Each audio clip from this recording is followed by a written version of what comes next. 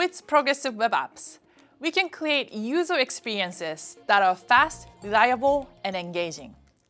They can be added to the home screen, send push notifications, and implement sophisticated caching strategies. These capabilities give us a lot of power. You can do things we were not able to do before, but it also means that if they're used improperly, bad things can happen to both the site owners and the site users.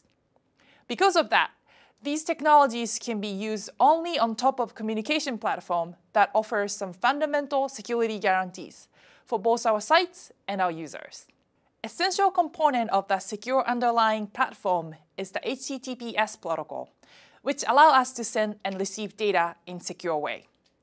Let's take a look at what it really means and some of the factors to consider when implementing it yourself.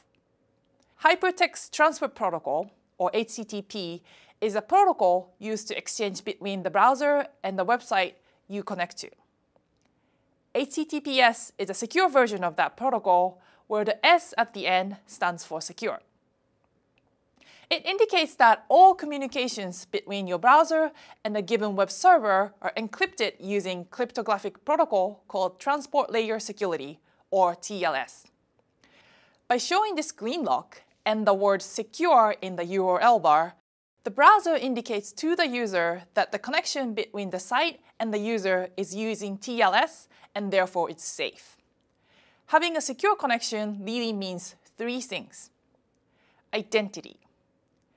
When you type https://google.com into your browser receives a cryptographic proof of identity from the server called certificate. The browser uses that certificate to prove that it's talking to the real google.com, not some other server that's pretending to be google.com. So when you type a URL into your address bar, the browser gets proof that it's the real domain that you are talking to. Confidentiality.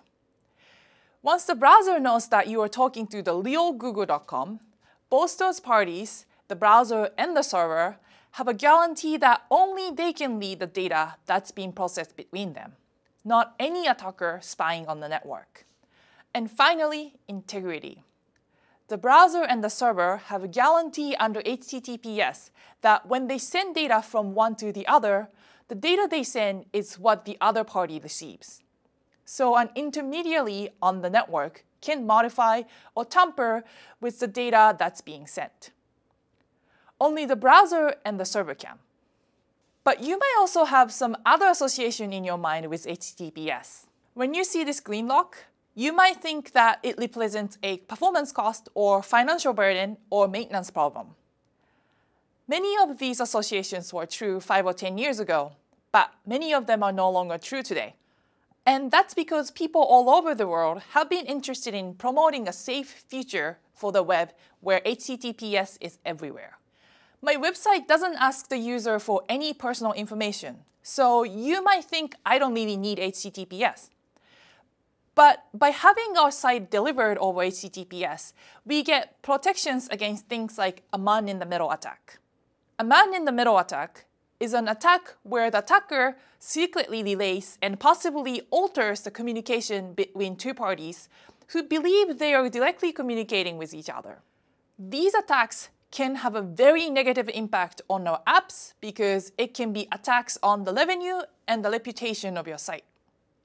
And the worst part of it is that we may not even realize that attacks are taking place.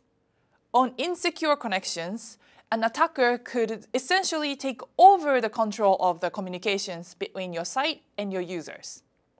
Users would think they are communicating with your site, but they are not.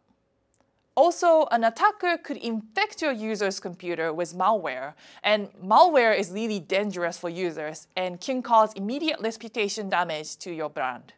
On insecure connections, we are vulnerable to third parties looking at the data being exchanged. An attacker could grab cookies with that user's credential or see other data that's crossing the network. And there's one more very important reason we must consider. Chrome and other browsers are starting to limit access to important APIs when they are not served from secure source. This is a list of features that have already been removed when accessed over non-secure HTTP, and a few more of that are coming down the pipeline. App cache specifically is coming up next, and longer term, encrypted media extensions. We'll be sure to be responsible with announcing timeline and adding a notification in Chrome Dev Console. But if you're relying on app cache or EME, we encourage you to start thinking about HTTPS now. If you want to use the video or audio capabilities of your devices, your site needs to be served over HTTPS. Most importantly, service workers are amazing, as you've already heard. They are the secret superheroes behind PWAs that enable performance in the face of sketchy network conditions. Service workers sit between the browser and the network, so they actually manage every request that comes through. And you can imagine it's critically important that the site owners own their service workers. This is why service workers require HTTPS. The bottom line is that HTTPS is a critical part of delivering a good user experience everywhere. So how about the performance issue?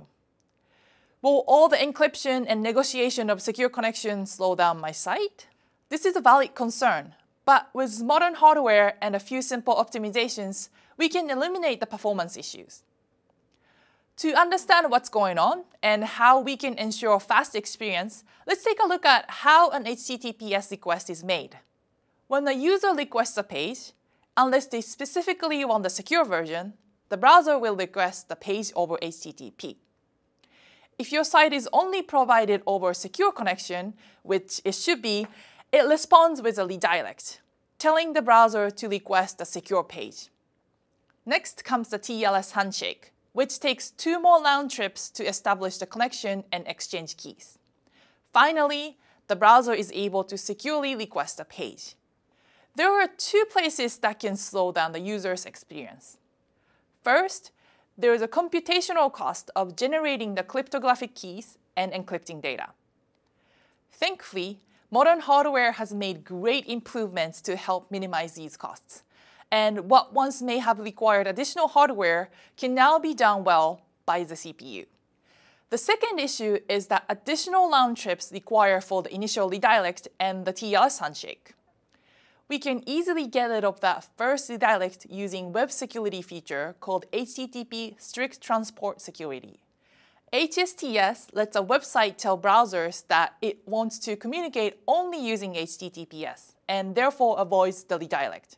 If a browser and a server have spoken TLS before, the browser can remember a session ID. And the next time it goes to make TLS connection, it sends a session ID, which allows the browser to shave off part of the TLS handshake. This is called TLS session resumption, and it also allows you to shave off a round trip. TLS false start is an optional protocol extension that allows the client to send application data when the handshake is only partially complete. During the TLS handshake, as soon as the client receives the first response from the server, it has all the information it needs to start encrypting and sending data. Combining this optimization with TLS session resumption, we can cut 1 round trip from the TLS handshake for both first-time visitors and returning visitors. This will also reduce the overhead of public key cryptography for returning users. Finally, HTTP 2. The next version of HTTP, which is supported in many browsers including Chrome, Firefox, Edge, and more. HTTP 2 unlocks some pretty dramatic performance improvements for HTTPS. Using HTTP 2, you can do things like multiplexing and server pushing, which majorly optimize the performance of HTTP requests. While it is true that HTTPS is not free, by applying optimization like the ones I've shown, your site can actually get performance boost from switching to HTTP 2. For example, Weather.com saw a small performance impact from moving to HTTPS. When they moved to HTTP 2, they saw a significant performance increase with an overall drop of 250 milliseconds per page view. With the proper planning and optimization, it is possible to have high-performance HTTPS implementations. To obtain a certificate, you needed to prove your identity to certificate authority, who then provides you with the certificate. In the past, Buying that certificate could be expensive, especially if you needed to handle multiple domains or wanted to get an enhanced certificate. But this is not the case anymore. So what's the cost? A project called SSL Made has for many years been offering certificate for $16. So even if you need multiple certificates or one of the fancier options, it shouldn't break the bank. A newer project called Let's Encrypt offers free certificates. Both SSL Made and Let's Encrypt also offers command line tool that help you buy and manage your certificate so that you can renew or set up configurations automatically. So certificates should not be the reason not to employ HTTPS. Some of you are worried about search ranking. You can imagine that if you move your site to HTTPS, search engine might get confused and you might lose search ranking, because traditional nugget of wisdom is that having two different versions of your site can have negative impact on search ranking. Google in particular have a few best practices that you should follow when moving your site to HTTPS. The first thing you want to do is serve 301 redirects to show search engines that the site is at the HTTPS version. And once the search crawler gets to the HTTPS site, it's important to serve canonical link elements, reinforcing the idea that this HTTPS version is the canonical version of your site. There are several other best practices that you should follow to keep your site in good shape, but we're not going to get into that. There are plenty of resources available to you.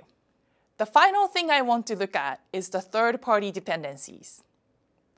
I'm sure many of you have lots of third-party dependencies on your site. As you move to HTTPS, all your content, including third-party content, also has to be served over HTTPS. When you move to HTTPS, you'll also have to think about whether all your third-party content is available over HTTPS. Serving ads over HTTPS should not be a blocker nowadays. For example, Google's AdSense and Ad Exchange requests are always served over HTTPS. And this isn't just a Google thing. This is an industry-wide trend. In 2013, IAB published a blog post in which they indicated that 80% of their member ad systems are supporting HTTPS, and they underscored their commitment to getting all the way to 100%. If you depend on the referrer header to get paid for traffic referrals, the browser will strip that header when the user follows a link from your secure site to their non-secure site. Fortunately, there is a web platform feature called referrer policy, which can be used to set referrer policy HTTP header to allow our partners running an insecure HTTP to know that our site is sending traffic to them without showing the full URL that the user was visiting. So user privacy is still somewhat protected. For understanding the details of security, the Chrome DevTools security panel can help you. In conclusion, HTTPS will protect your users, is required to use some APIs, but moving to HTTPS needs some planning in order to make the move smooth. If you want to know more, we have lots of resources to help you on the way. Thank you for watching.